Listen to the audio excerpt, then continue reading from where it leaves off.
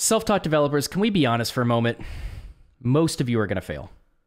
It's just the truth. Most self-taught developers do not break into the industry. It's a really hard path. We have to stop glamorizing it. We have to stop pretending that it is like the best solution for so many aspiring developers. Like, most people are trying to go the self-taught path, and most people will not succeed. There's a lot of competition at that level, and I'm just going to jump into it. There are some early warning signs that I want you to be aware of if you are going the self-taught path, that maybe it's not for you.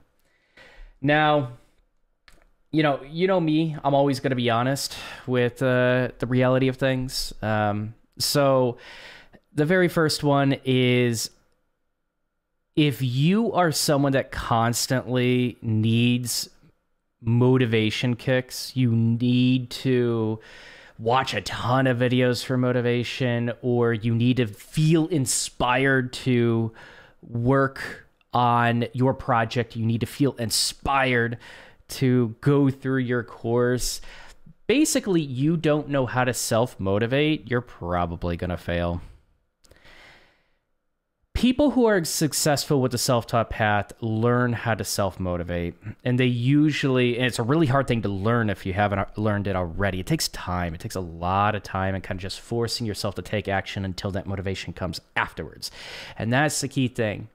Don't depend on that motivation for you to act and learn and grow as a developer. You act and learn and grow as a developer, and then the motivation comes. But most importantly, that motivation is not consistent, which is why you can't rely on it. But most people who are self-taught developers who did break into the industry, they learned, most of them came into learning to code knowing how to self-motivate.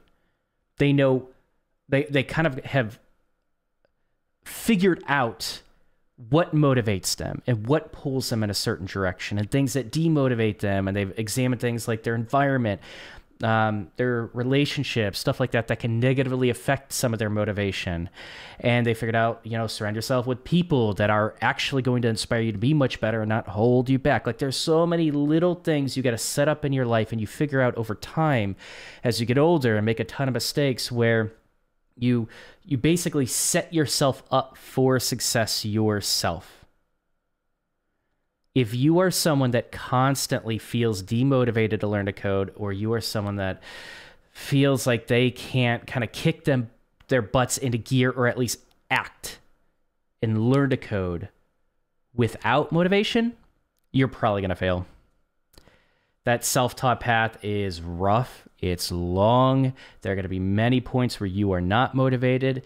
You do not want to wake up and work on that project. You do not want to wake up and get rejected again. You are probably going to fail. That's just the truth. So there are other avenues. Like, you have the coding bootcamp route, which I think will work for the fewest amount of people, given the price point. But that can bring a little bit more motivation to kind of teach you how to learn and teach you how to structure your day and teach you that you are capable of more when you push yourself, despite a lack of motivation. And then CS degrees can kind of carry you through a bit more, and a lot more people trust and are familiar with the structure of CS degrees. CS, if you're trying to get into web dev, CS doesn't really teach you web dev, so you're still going to need to branch out of that and learn more practical skills after that. You're going to have to lean on your motivation.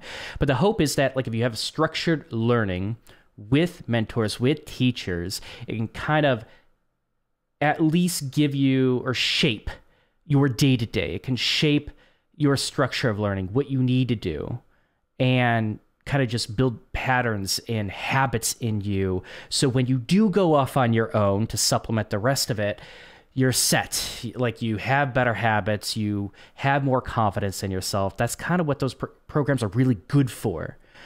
So with self-taught, you don't really have that, which is why you should connect with a ton of other aspiring developers and communicate and talk with them. It can be it could be inspirational to kind of feed off of that energy. As you lift them up, they lift you up, which is why I highly recommend you don't go through the self-taught developer path alone, because it can be a very lonely and discouraging journey if you do. But you know, if you are trying to make the self-taught journey work, please get a mentor, paid mentorship, anything like that. Like, or like make connections in the industry, meet people at meetups, like participate in hackathons, just build friendships where, you know, like you can ping people and ask them for questions. And maybe some of your favorite content creators live stream and you can ask questions there. But self-taught path is very lonely. It's very rough. You're going to lack a lot of motivation. And if you can't get past that, you're probably going to fail. So the second one is you need the entire learning to code journey planned out up front. If I just had this perfect curriculum, if I just had this perfect path to becoming a developer, I would just execute and do it. There is no perfect path. And a lot of people are just trying to get a developer job, which is hurting them because they should be aiming for something a little bit more specific so they can have a tailored learning path, tailored projects, and like making the right connections. That's the ideal thing that you want to do. But a lot of people are just trying to land any sort of job. And then how the hell are you supposed to even define your path when you do that? You can't. So in the beginning, you need to be comfortable and accept this idea that you're not going to have the perfect path in front of you. It's not going to be perfectly linear. In fact, you might go backwards sometimes. You might realize like, hey, I've spent a little bit too much time in courses. I actually need to go back, relearn some of these fundamentals, and then apply them in project work, right? It might be, it's not going to be linear. And then we talked about motivation, but even me, I can self-motivate. I can act, and I understand my motivation is going to come afterwards. And it's taken me a while to like really build this confidence up in myself. But I know I can do it. But even me, to go through what someone tells me is the perfect linear path to becoming a front-end developer and spending potentially years on that path, just learning all the right technologies, that is so boring. Where's my curiosity in that? Where's my excitement for software engineering? Where's my curiosity in technology? As a developer, someone who's like going the software engineering route into tech, a lot of good software engineers are really fucking curious. They don't just learn what they're told to learn. They learn something that interests them and maybe catches their eye, and they build something with it, because you're not going to learn it if you don't build anything with it. And they spend time doing that, and then they organize that in their own way, and they have their own conventions with it that they include on that. And maybe they bring in a couple libraries that weren't recommended in the tutorial, and they build something else with it. And I want to try this with this library. What if I use this new technology that I just learned to build this? It's different. It's outside of the tutorial, but I'm going to go ahead and do that. I'm going to reinforce concepts. And this is taking me further and further away from what this tutorial said to become a developer. This course or this content creator told me to become a developer. I'm going all the way over here. That's not good, right? I can't do that. No. I got to go on this super linear path and just try to make it as efficient as possible. And you know what's going to happen if I do that? I go down this very linear path that I think is going to lead me to a dev job. I'm going to get bored and I'm going to burn out. I'm going to quit because I'm not a robot. Be that person that goes off the beaten path a little bit, gets curious, learns something that's fun for them, reignites that passion in them, and they use that reignited passion and put that energy back into the linear path. So you're pivoting a little bit, just to spark that curiosity, spark that motivation. Ooh, I'm having fun. I'm learning something that isn't the standard MERN stack template. I'm learning something different.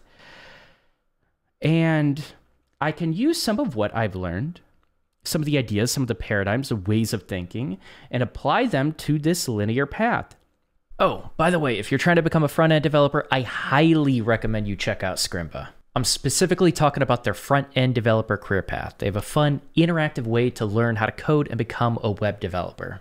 And while that's true, that's not the main reason that I want to promote them, honestly.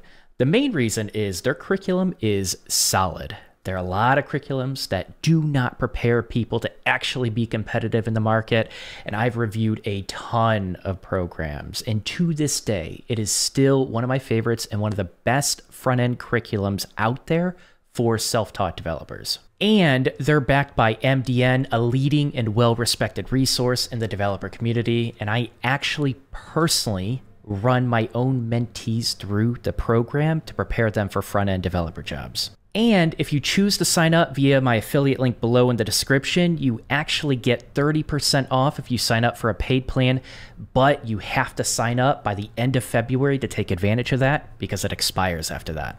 Anyways, check it out for yourself. What do you have to lose? And let's get back to the topic. Now that's when the linear path starts to get fun again, right? So first of all, you're never going to get the perfect, most efficient path into getting a developer job. It just doesn't exist. The people that go up to developers, like we all know these types of people, but like people that'll come and ask us like, what is the most efficient, fastest path to becoming a dev? It's like one of the worst questions in the world. It's a self-report for your mindset that is basically telling us you're probably going to fail. There is no super quick, efficient path to become a developer. It just doesn't exist. Stop asking that. You want to land a dev job? Become a really fucking good software engineer who is curious, who builds things, who wants to build things, who is learning technology just in general to be able to utilize that to build more interesting things and more complex things. Be curious. Why does anyone want to hire some templated, surface-level bullshit developer that thinks they're learning the most efficient path possible because they're following the same MERN stack that tens of thousands of other developers are following, and there is nothing unique about them? Why the fuck would anyone want to hire you if you're going down that path? There's nothing unique about you. Why? There is inherently something unique. You come from an old industry. You have different hobbies. You can apply that industry into the dev work that you're going to be doing. You can apply your interest in these hobbies and solve problems through your technical solutions with your hobbies. Like you could solve the problems of your hobbies. You can find other problems that are interesting in the world that a lot of other people wouldn't find interesting, right? All these little things make up your unique version, and you want to go down the most efficient, quickest path to becoming a developer, which is some standard surface level bullshit. No company is going to want to hire you. Bring some fucking life and uniqueness into you. Bring your personality. You're a human being that is bringing something unique into the dev world. And if you aren't, and you're not willing to do that, you want to go down this templated path, you are just going to be not hireable because you're so fucking boring and there's nothing you bring to the team. What is interesting about you? Bring something interesting about you into the dev world to bring something new and interesting into the teams that you're going to be applying to.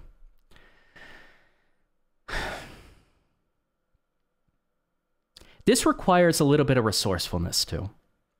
It requires exploring and analyzing if this is generally moving you in the right direction, if you are generally growing as a developer. How do I analyze my progress as a developer? And I got to improvise sometimes. The market can change. Technologies can change. I got to improvise.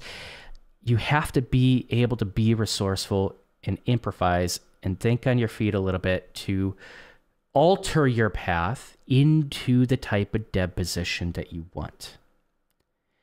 If you're not capable of doing that and you need someone telling you what to do, what to learn, you are not going to make it as a self-taught developer.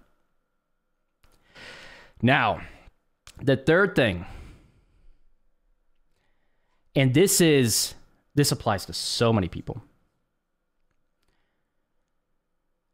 I know some of you are moving into the dev world because you want more money. I'm not going to lecture you on how you are probably going to fail if that is your only reason. I've created enough of videos about that. I don't care about that.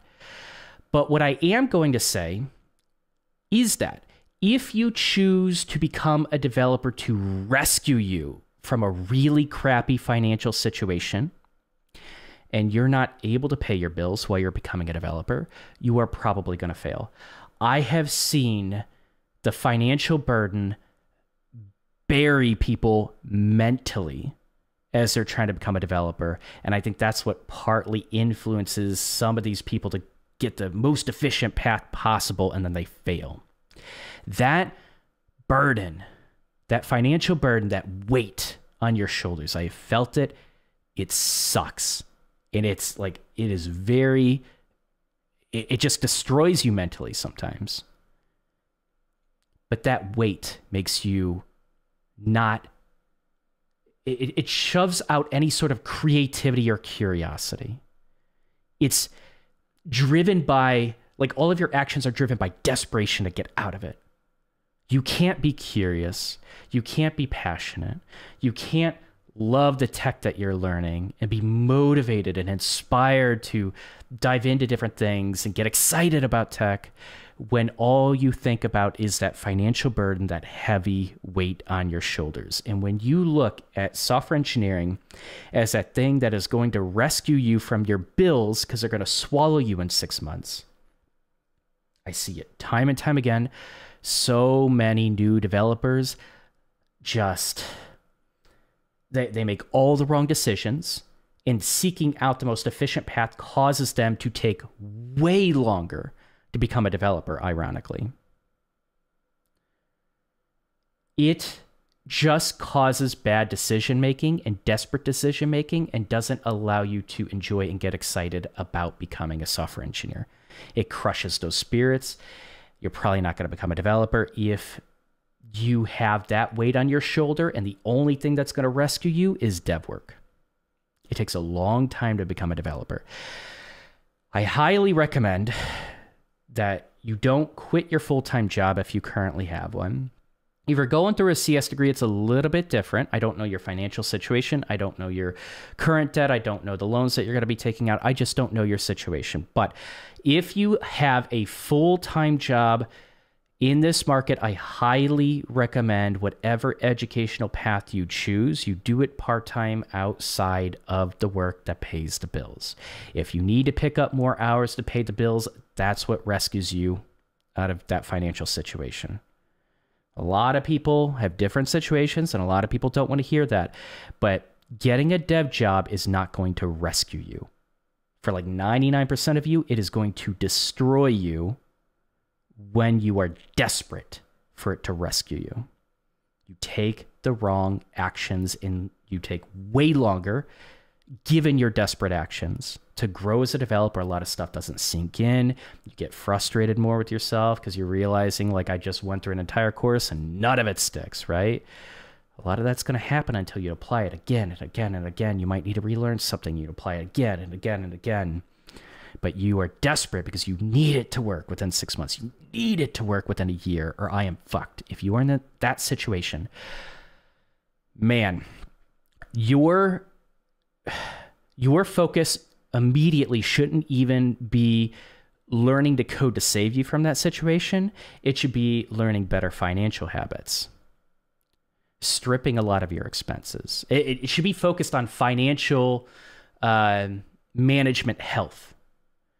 And that might mean picking up new hours or getting a job that's easier to get than a dev job in the meantime that's going to help you pay your bills. It might be a little bit more stressful, but that financial burden is something that crushes self-taught developers, and it beats them into the ground where some of them will never even try to code again.